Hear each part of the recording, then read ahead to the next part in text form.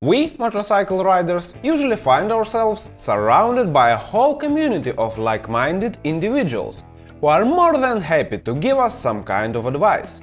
Which bike to choose, how to ride it properly, how to maintain it, which gear to buy, etc. Some people call themselves motorcycle instructors and literally make a job out of it. Can you believe it? But here is the question: how can we know if an instructor or his advice are any good?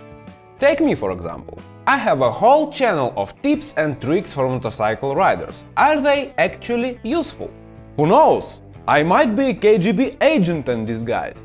And me explaining counter-steering is actually an important part of taking over the world.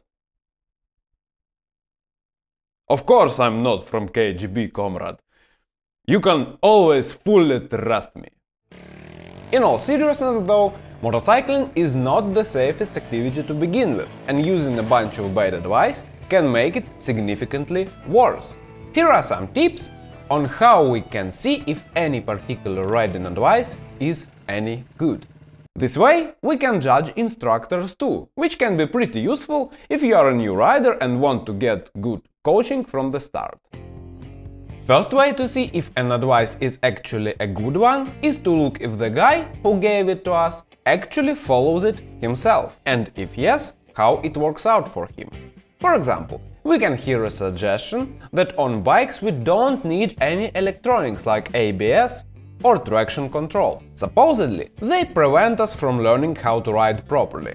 And for me, as a new rider, it might sound pretty reasonable. Plus, the fact that maybe I don't need to spend extra money for all those ABS gizmos sounds especially sweet. But at the same time, if that guy himself rides an ultra-modern bike filled to the brim with all the electronics known to mankind, it begs the question: why doesn't he follow his own advice? On the other hand, if he actually rides some bare-bones bike with zero electronics, look how it works out for him. Like if in the last half a year he already high-sided 2 times because he locked up his rear wheel, well, maybe not having ABS is not such a great advice after all. So, if your instructor or just a supposedly more experienced friend tells you something, but at the same time either doesn't do it himself or it clearly backfired at him, don't just take his words for granted. Investigate further. It might be something valid, but more often it's bollocks. Secondly, when we receive some advice, we might want to ask for a clear explanation. That's what I love to do on this channel with my How to Ride videos. I always try to provide a full and clear explanation to anything I tell you. For some people it can seem unimportant, but in fact this is a vital part of learning.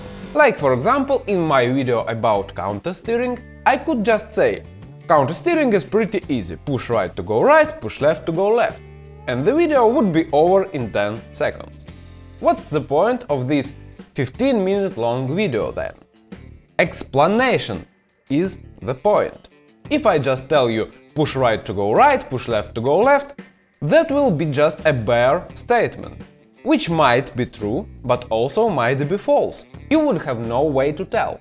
Clear explanation, which makes sense, must be provided, otherwise we will always be prone to misconceptions. For example, a lot of people think that counter-steering works only at high speed and tell each other this statement with no proof or explanation whatsoever. If your instructor just states something without going into the details, ask him for a proper explanation. He must provide it, otherwise he's probably just pretending to know what he's talking about. Be careful though, because sometimes we can fall into a trap when instead of real explanation which makes sense, we get something really dodgy. Again, let's take counter-steering as an example.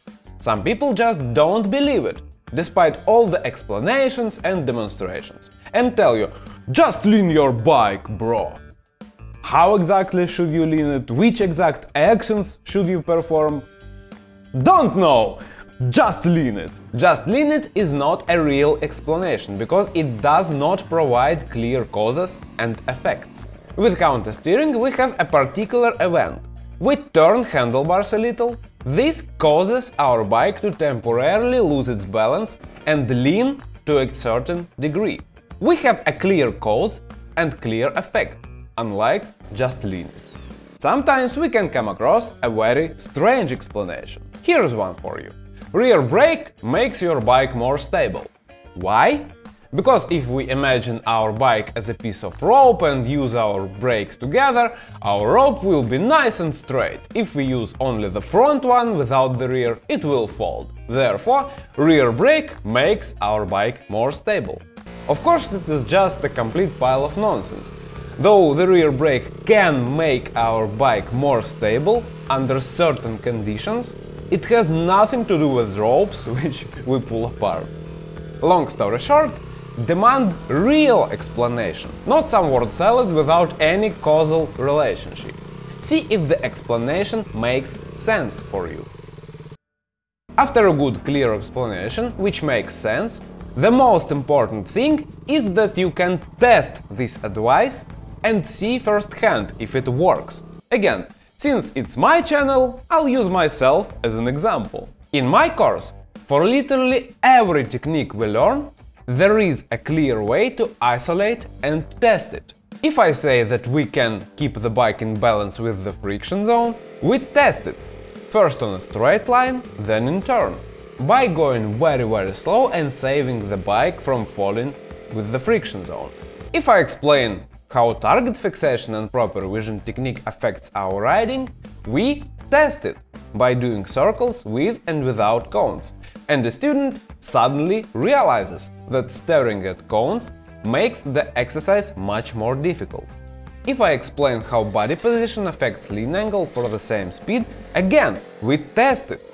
Everything I teach in my course I explain, then demonstrate, and then we test it, so you can see and feel how it works for yourself, not just take my sneaky KGB word for it. So, in summary, any advice you get, check if the advisor actually uses it himself, and if yes, how well it works out for him. Demand a clear explanation or proof which makes sense to you, and demand some way to test it. This your instructor should be able to provide. If he tells you to do something but can't do it himself, can't explain it to you, and can't give you a way to test it, it is probably shitty advice and a shitty instructor. Now, let's quickly go over some red flags, which usually indicate dodgy advice. First and probably most often is argument from authority. Example: I rode for 10, 20, 30 years on a car tire. It is perfectly safe. You should do it too. Here, instead of an explanation, we get only that this guy did it for some time. It doesn't really mean much, because we lose a lot of details. Maybe he rides like once a month. Maybe he rides only on a straight line, on a highway, only in good weather. Maybe he's just lucky. Who knows? It's anecdotal evidence. It may work only with his bike and with that particular tire. Nobody really tested it. Don't fall for that. Remember to demand proper explanation. Manipulative arguments which try to play on your feelings instead of providing facts are also best being avoided. Example: first bike advice. Don't buy that PC 200cc moped, buy a real man's bike. New R1, bro, you are not a pussy, are you? Don't let other people manipulate you into something you will regret later. Always and never, always use both brakes to stop. Never brake in a corner. Always lean your body into the turn. Never dump the clutch. This type of dogmatic advice very rarely holds true. Always both brakes? Why would I want it in this situation, for example? What good is the rear brake for me in this particular scenario? Never brake in a corner? What if there is a car? Should I just crash into it? You can see where I'm going. There are just too many different situations which can't be fully covered with one dogmatic never or always rule. There will be exceptions. Just off the top of my head, I can tell you probably one always rule, which is probably always true. Always wear your helmet when riding.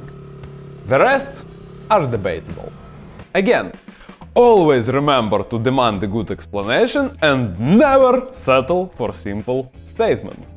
In the next video, we'll talk more about examples of most popular bad advice and misconceptions about motorcycle riding. There are quite a lot of them, but this video hopefully will help you to spot those bad advices yourself. That's it for today, ride safe and have a great day! Bye!